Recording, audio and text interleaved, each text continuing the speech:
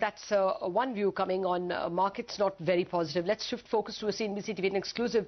Jain Irrigation is likely to sell 25% stake in their food products business for around 500 crore rupees. The company will also make a preferential allotment to two global investors. Varinder Bansal, who broke this story earlier today, also spoke to the company's management. Varinder, what did you pick up from the company and from your sources?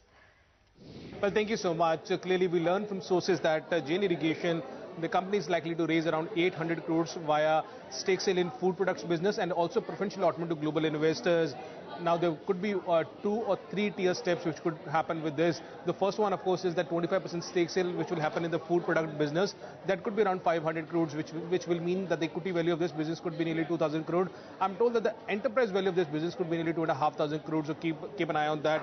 And second will be that the company will be issuing nearly 3 crore shares to some global investors, and that could be for nearly 250 crores. So that is also an important thing. The names what I'm picking in terms of the global investors who will be putting money in both the in the company and in the food products business will be some of the pension funds like UTI, MCO, TIAA, CREF and JP Morgan. So that could be material for the company. Why they are doing? It's very simple, because the company has a huge debt of nearly 4,000 crore.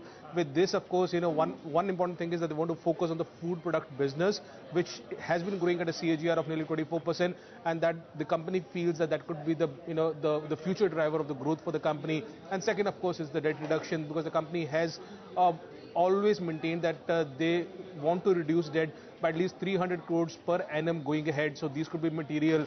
9th November is the date when the board is meeting, so keep an eye on that. The stock was up by 6-7% in the trade today. All right, Varinder, thank you so much. Varinder broke that news earlier for us today, and confirming it, Anil Jain, MD of Jain Irrigation, said that the company is looking at eventually listing the food business. Currently, our plan is to create a subsidiary and grow the business and get some equity and capital into that entity. Once it goes to the next level in terms of its critical size, based on the opportunity, the growth opportunity, right timing, eventually we will plan to list that entity. But I don't think that's somewhere in the immediate future. Eventually that can happen, that should happen, but one will have to wait and see how it goes. Our focus right now is to execute all these good orders we are getting. Second half it seems will be much stronger than the first half.